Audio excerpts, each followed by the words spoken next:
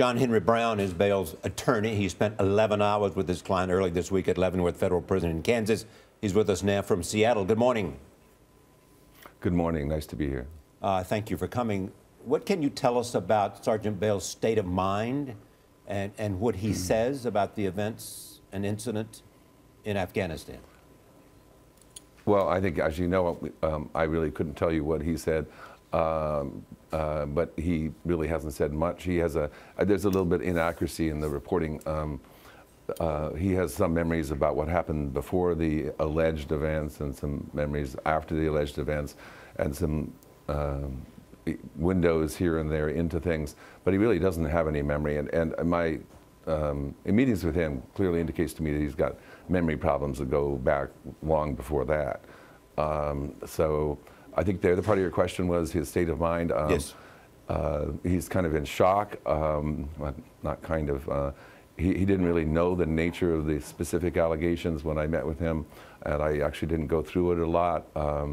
We just spent 11 hours getting to know each other, talking about his service in Iraq and Afghanistan and what he's gone through, which just very difficult for me to even listen to.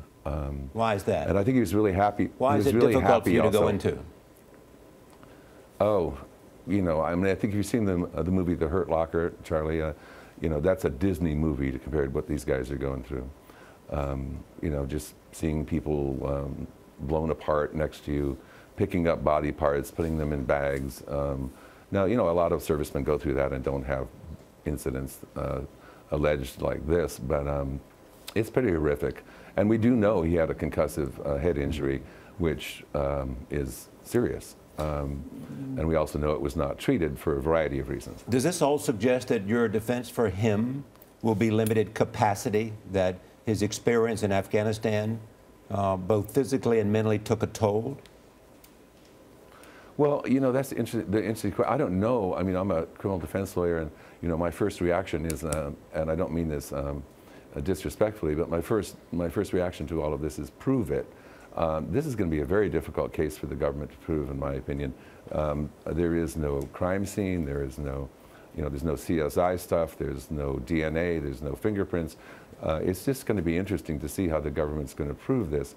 But let's assume that they can prove some of these allegations. Then, of course, his mental state will become part of the approach that we'll take to explain and hopefully defend him properly. So the mental state eventually will be definitely an issue. You've also said, just really quickly, that you told our colleague Peter Van Sant earlier this week you intended to put the government on trial here.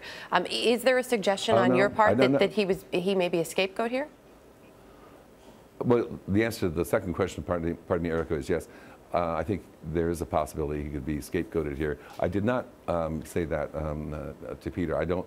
As a matter of fact, I want to make it very clear, I don't want to put the government on trial. I certainly don't want to put the military on trial that I respect greatly.